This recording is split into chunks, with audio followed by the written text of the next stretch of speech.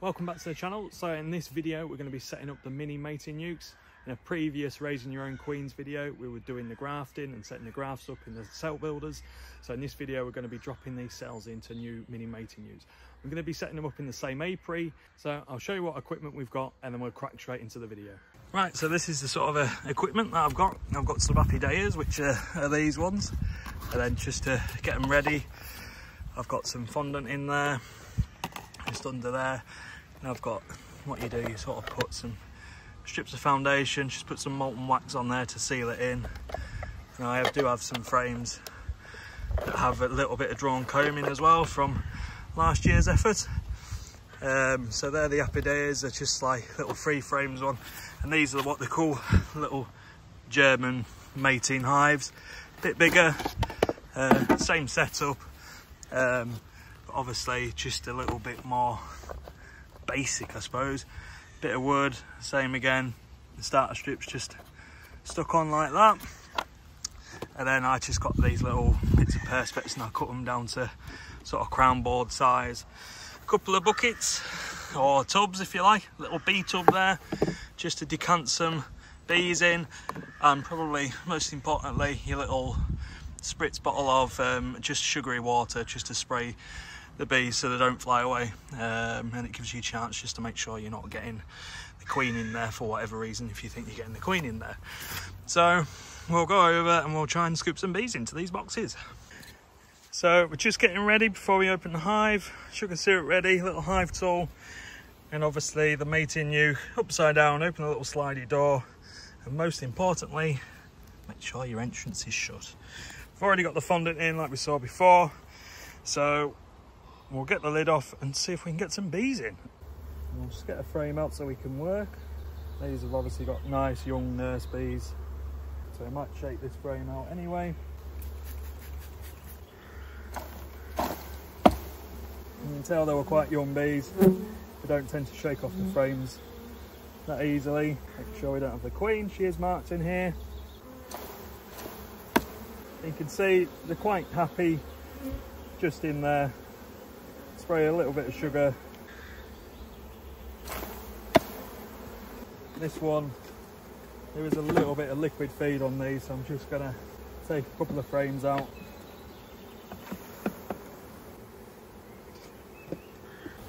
Quick look for the queen. The queen's on that frame there, just down the end of my finger, so we'll leave that one. A bit of a spray.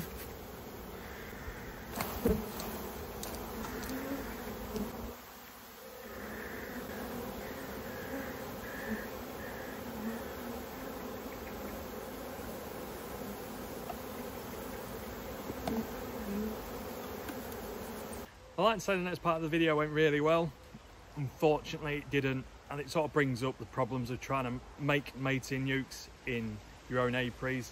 I locked them in for only 24 hours, and I think a lot of them managed to fly back to the original site and then come back and then rob the nukes out. So I only really ended up with 3 nukes that actually produced queens. The other ones failed, so they didn't keep the temperature, so the queens didn't hatch out. I nearly scrapped the video because of this, but I think it's good to know it is quite hard to do. I think once you've got a mating nuke and you've got brood, you can use that brood to sort of your advantage and then just keep adding queen cells. I mean, we've all got to give this stuff a try, haven't we? So we'll play on to the second half of the video. Comment below and see what you guys think, what I did wrong. If you've enjoyed the video and you haven't subscribed yet, please subscribe, and all those people that have subscribed already, thanks very much. Hope you like the rest of the video. Just open the doors after about 24 hours and you can just see the bees are just orientating. That's what that circular motion is. We will bleed some bees back to the original hives because we are in the same apiary, as you can see here. So that's the next job, is to introduce the queen cells. So hopefully we'll keep hold of a lot of bees in these boxes, but we'll soon know. Right, let's have another check on these. It's been a couple of weeks now since the queens were hatched out, so obviously with the scene before we had a look at some of the other nukes that didn't work. It failed because I had bees abscond and go back to the original site. But with these ones, hopefully we have a little bit more success. You can see a lot of bees in here. Whether they actually are meant to belong in here, I don't know. It could be robbing or something like that. But see if we can see any signs of brood. They've certainly built comb, which is a good sign. They're obviously storing. I always find these really awkward to try and take the frames out. So we've mainly got sugar syrup and stuff in there, egg laying if there is any, but no obvious signs of eggs.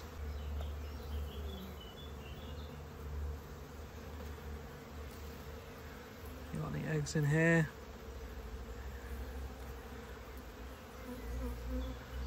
No signs of a queen, I don't think.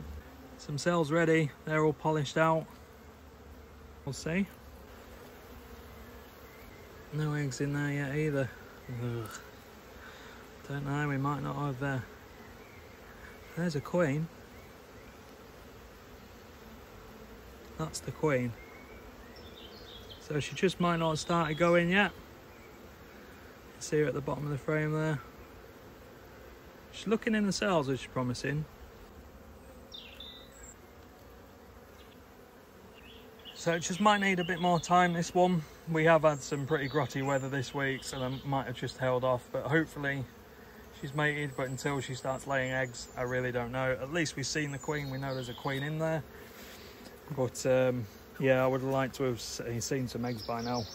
But this is all part of it. I'm new to this. There we go, so we do actually have a queen out of one of the little mini mating mukes. Mukes. So there we go, we do actually have a queen out of the mini mating nukes. I don't actually know if she's a viable queen because since then it has literally rained every day, and while I'm videoing this now, I don't know if you can tell, it's actually raining. So until I can actually go into the little mini mating nuke, I know she's laying eggs, I know that much, but I don't know if it's going to be worker brood or drone brood. Hopefully, fingers crossed, she's going to be a good one, but until I can get back in and film that, I'll pull it straight back on the channel.